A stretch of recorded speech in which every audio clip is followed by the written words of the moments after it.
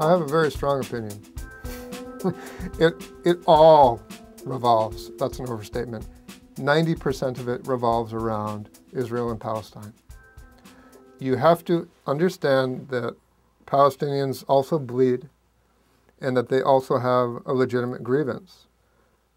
Israelis may also, but Palestinians in a nutshell are being punished for something they did not do, which is commit the Holocaust.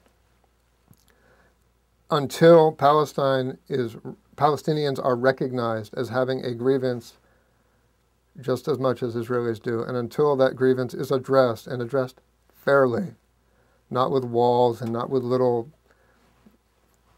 bits of settlements scattered across the West Bank, but until it is equitably and fairly finalized, you will not have peace.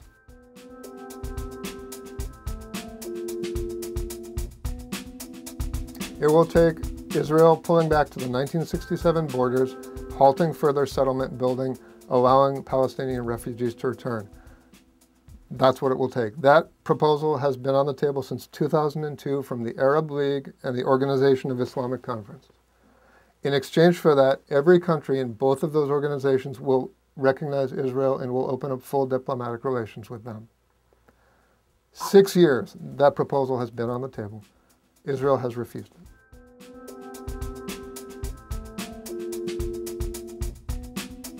It's certainly sympathetic to Palestine.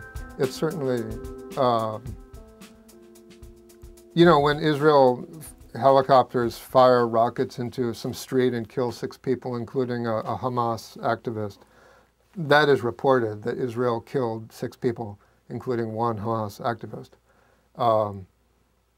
As opposed to, say, CNN or you know, Fox, which will report that Israel killed a Hamas activist and not mention those other people. But yes, there are front page photos, you know, almost every day of the latest outrage. It's certainly skewed. I agree with that. But you have to look at, you know, who is committing, frankly, the majority of the violence.